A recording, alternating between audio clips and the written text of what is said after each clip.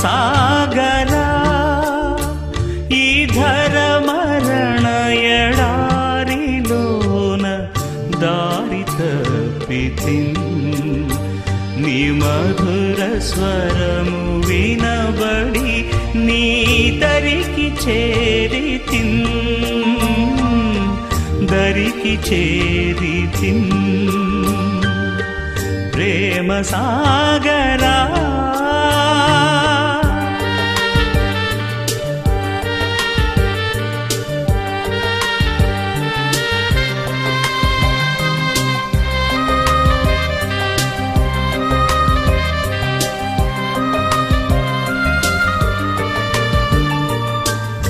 శత్రువైన సాతాను యుక్తిలోన పడితినయ్య శత్రువైన సాతాను యుక్తిలోన పడితినయ్య ముక్తిదాత యేసుక్రీస్తు శక్తినన్ తప్పించెనయ్య ప్రేమ సాగరా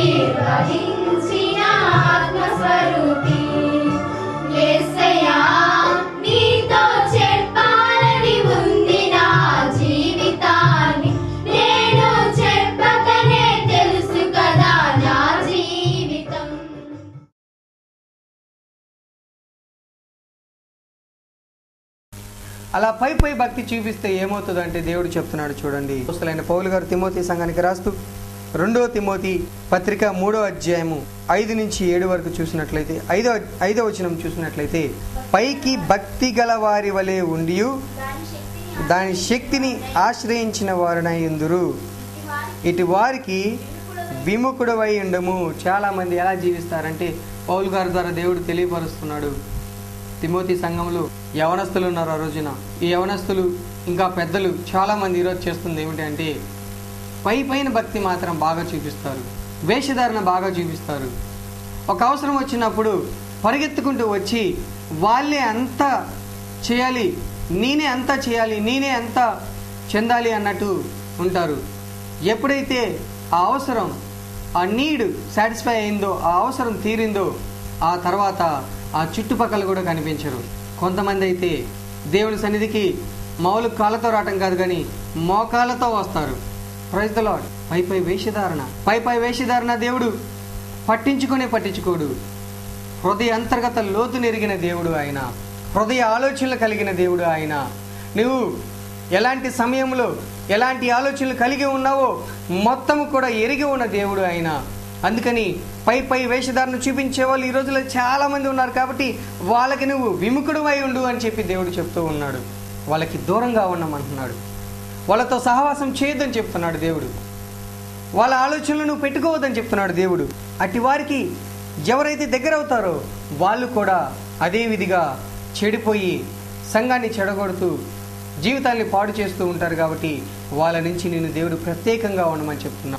అది ఎరగటానికి ఎవరు పై భక్తి చూపిస్తున్నారు, ఎవరు నిజంగా యథార్థమైన భక్తి చేస్తున్నారు, ఎవరు దేవుని కోసం ప్రయాసపడుతున్నారు, ఎవరు దేవుని కోసము ఆ సర్వము అప్పచెబుతున్నారు, ఎవరు దేవుని కోసము పరిగెత్తుతున్నారు, అవి తెలుసుకోవాలి అంటే దేవుని జ్ఞానాన్ని పొందాలి.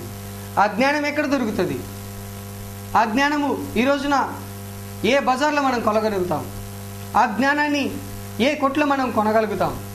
ఆ జ్ఞానాన్ని ఎవరి ద్వారా మనం పొందగలుగుతాం?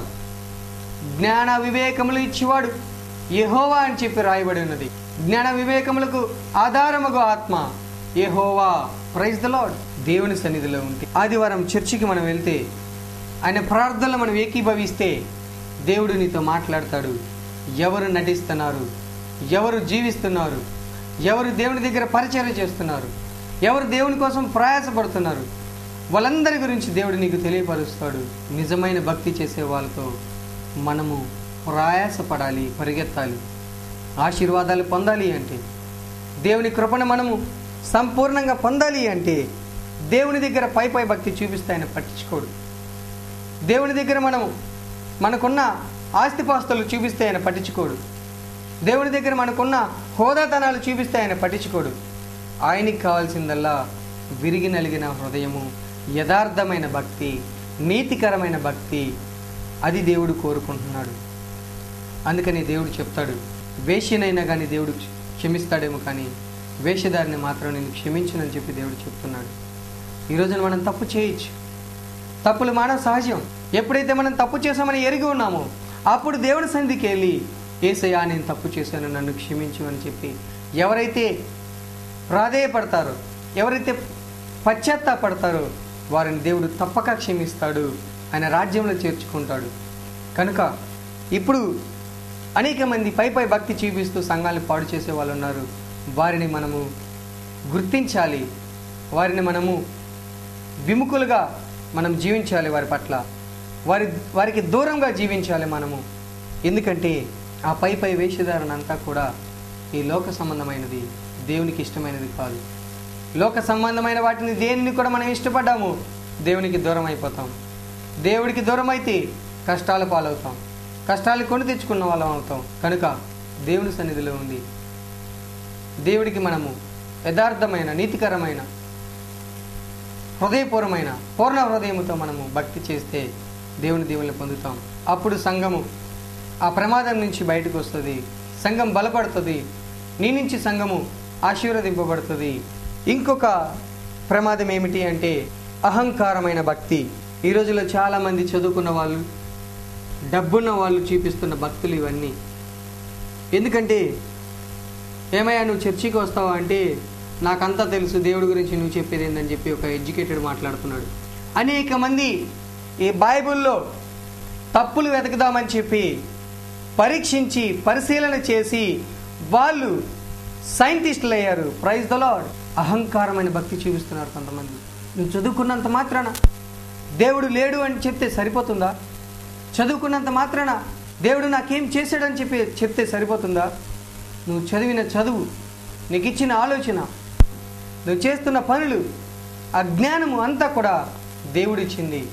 దేవుని దగ్గర అహంకారంగా మనం జీవిస్తే, దేవుని దగ్గర మనం హెచ్చించుకున్న ఆలోచనలు ఉంటే దేవుడు మనల్ని పట్టించుకోడు. ఇంకా దేవుడు ఏం చేస్తాడంటే పాతాళానికి తొక్కేస్తాడు. దేవుడు ఏర్పరచుకున్న ముగ్గురు దూతలలో లూసిఫరు దేవుడు చెప్పిన మాట ఏదైతే ఉందో వాటన్నిటినీ కూడా తప్పక చేసేవాడు. అయితే ఒకానొక రోజున ఆ అహంకారము, ఆ గర్వము ఎప్పుడైతే లూసిఫర్లో కలిగిందో, ఎప్పుడైతే ఆలోచన పుట్టిందో, అప్పుడు దేవుని కంటే నేను ఏమి తక్కువ, అన్నీ నేను చేస్తున్నాను కదా, మరి నేను దేవుడితో సమానం కదా అని చెప్పి ఆలోచించిన ఆలోచనకే దేవుడు పాతాళానికి తొక్కేశాడు.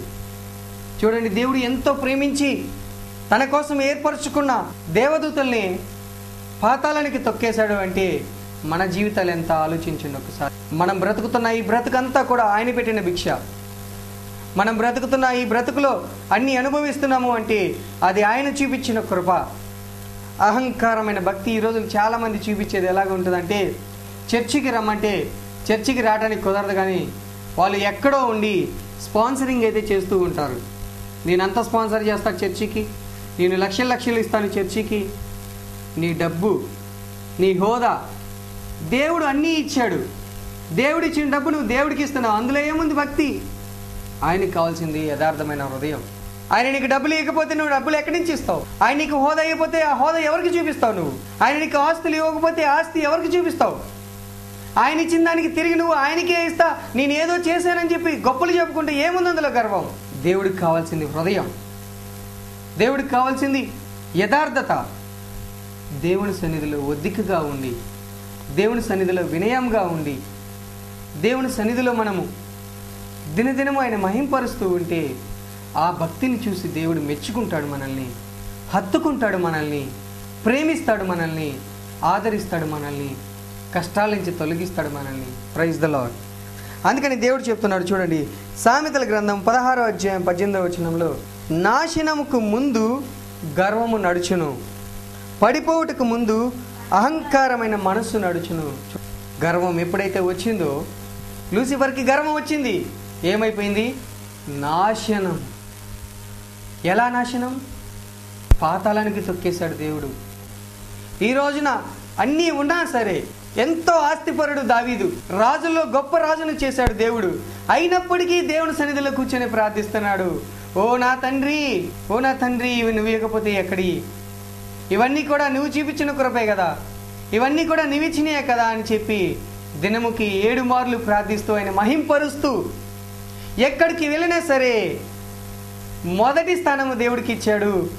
గెలుపుల్ని పొందాడు, హోదాల్ని పొందాడు, రాజ్యాల్ని పొందాడు, గొప్ప రాజుగా చరిత్రలో నిలిచిపోయాడు.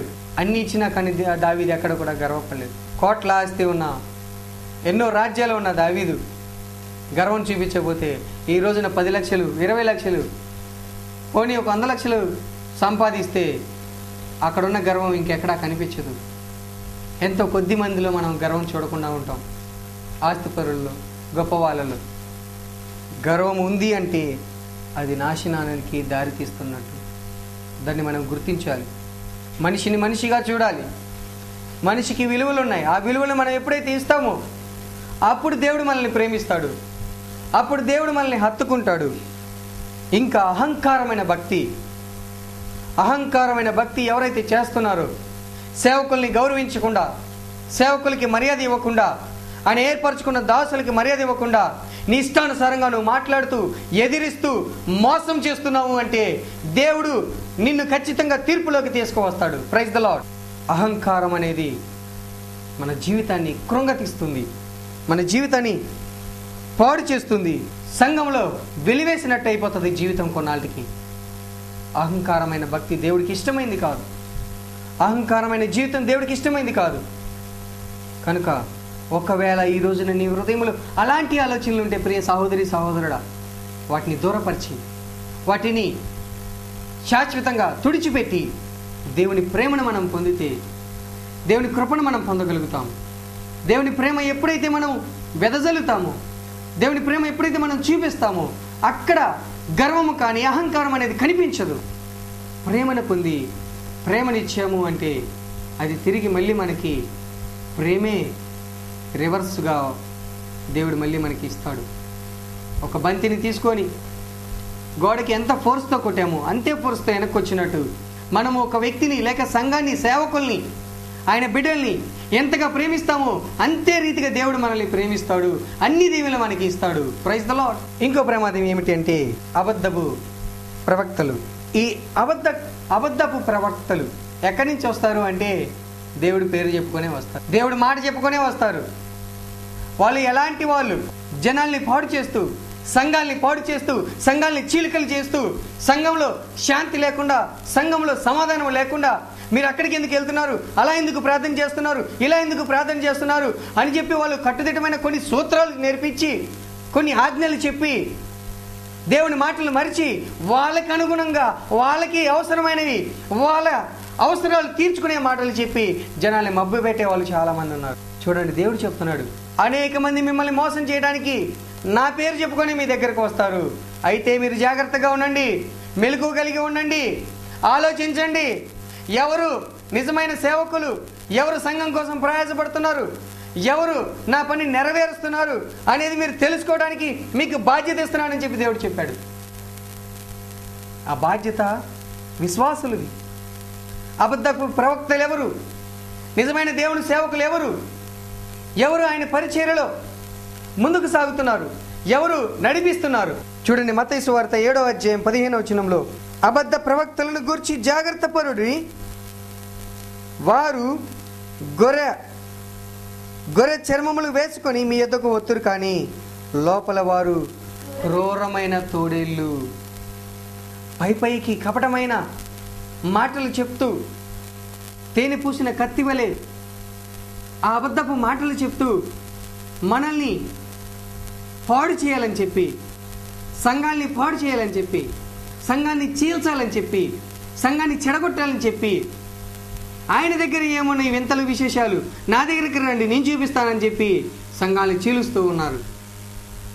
చేయబట్టి పడేసినంత మాత్రాన గొప్పవాళ్ళు కాదు.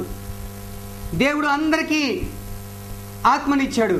అంత్య దినముల్లో అందరి మీద నా ఆత్మ కుమ్మరిస్తానని చెప్పి దేవుడు వాగ్దానం ఇచ్చాడు. ప్రతి ఒక్కరి మీద దేవుడు ఆత్మ ఉంది. అయితే ఆత్మని ఎవరైతే కాపాడగలుగుతారో, ఆత్మని ఎవరైతే రక్షించుకోగలుగుతారో, ఆత్మని ఎవరైతే భద్రపరచుకోగలుగుతారో వారి పట్ల దేవుడు ఉంటాడు. నీ దగ్గర, నా దగ్గర, అందరి దగ్గర దేవుడు ఆత్మ ఉంది. దేవుని ఆత్మ లేకపోతే మనం జీవించలేం. దేవుడు మనతో లేకపోతే మనం బ్రతకలేం. కనుక దేవుడు జ్ఞానాన్ని పొంది ఎవరు నిజమైన సేవకులు, ఎవరు క్రూరమైన తోడేళ్ళు, అది మనం గమనించాలి. ఈ రోజున చాలామంది చేయి పట్టి పడేయటం అదొకటి నేర్చుకున్నారు. గారడీలు, మ్యాజిక్లు. చూడండి, వెనక నలుగురు ఉన్నప్పుడు ఆటోమేటిక్గా పడమంటే వెనక పట్టుకుంటారులే అని చెప్పి ఆ ధీమాతో ఈ రోజున అలాగ తయారైపోయారు. దేవుడు అలాంటి ఏమీ చేయలేదు. వాటిని చూసి నువ్వు మోసపోయావు, వాటిని చూసి నీవు ఆకర్షణకి గురయ్యావు, జీవితాన్ని పాడు చేసుకున్న దాన్ని అవుతావు, కుటుంబాన్ని పాడు చేసుకున్న దాన్ని అవుతావు, కుటుంబాన్ని పాడు చేసుకున్నవాడు అవుతావు. చూడండి, ఈ రోజున కావాల్సింది రక్షణ సువార్త కావాలి, రక్షించగలగాలి. శరీరము కొంతకాలమే ఉంటుంది, కానీ మన ఆత్మ దేవుని సన్నిధిలో ఉంటుంది. ఆయన సన్నిధిలోకి వెళ్ళాలి అంటే ఆత్మ రక్షించబడాలి. రక్షణ సువార్త ఎప్పుడైతే మనం విన్నామో, ఎంతమంది ఎన్ని రకాలమైన మోసకరమైన మాటలు చెప్పినా, ఎన్ని రకాలైన వేషధారణ కలిగిన మాటలు చెప్పినా, ఎన్ని రకాలైన అబద్ధపు మాటలు చెప్పినా కానీ దేవుడు ఆ జ్ఞానాన్ని బట్టి మనం గుర్తించగలుగుతాము ఎవరు నిజమైన దేవుని సేవకులు, ఎవరు నిజమైన దేవుని భక్తులు అని చెప్పి. కనుక అబద్ధపు ప్రవక్తల గురించి మనం జాగ్రత్త పడాలి, మెలకువ కలిగి ఉండాలి. అనేక మంది భక్తులు ఈ సంఘం నుంచి ఇంకొక సంఘానికి, ఇంకో సంఘం నుంచి అక్కడి నుంచి ఇక్కడికి తిరుగుతూ ఉంటారే కానీ రక్షణ దొరకదు, శాశ్వతమైన పరిష్కారం దొరకదు, కుటుంబ సమస్యలు తీరిపోవు, కష్టాలు తీరిపోవు. ఎందుకు అంటే విశ్వాసము లేదు. దేవుడు నీకు ఒక సేవకుని ఇచ్చాడు ఎన్నుకొని. దేవుడు నీ కోసం ఒక సేవకుని ఇచ్చినప్పుడు ఆ సేవకుని నువ్వు మహింపరచు, ఆ సేవకుడి దగ్గర నువ్వు వినయం చూపించు, ఆ సేవకుడికి కావలసిన పరిచర్యను చేయి, నువ్వు దేవుడికి చేసినట్టే. అలా కాకుండా అక్కడ తిరుగుతూ ఉంటే అది విశ్వాసానికి మాదిరికరంగా ఉండదు. కానీ ఏదో ప్రయాసపడుతున్నట్టు, ఏదో ఆశిస్తున్నట్టు, ఈ లోక సంబంధమైన వాటిని ఏదో కోరుకున్నట్టు కనిపిస్తూ ఉంటుంది. అది కాదు కావాల్సింది. ఈ రోజున దేవుని ప్రేమను మనం పొందగలగాలి, విశ్వాసంలో ఉండాలి. ఆయన మన కోసము ఎన్నుకొని పంపించాడు కదా, ఆయన పరిచర్య కోసం పంపించాడు కదా అని చెప్పి ఎవరైతే సేవకుల్లో దేవుని చూస్తారో వాళ్ళు గొప్ప దీవెనలు పొందుతారు. వారు గుర్తించగలుగుతారు ఏది తోడేలు, ఎవరు నిజమైన కాపరి అని చెప్పి గుర్తించగలుగుతారు. మంచి కాపరి తమ గొర్రెల కోసం ప్రాణం పెట్టును. ప్రభువైన యేసుక్రీస్తు వారు మన కోసం వచ్చి ప్రాణం పెట్టాడు.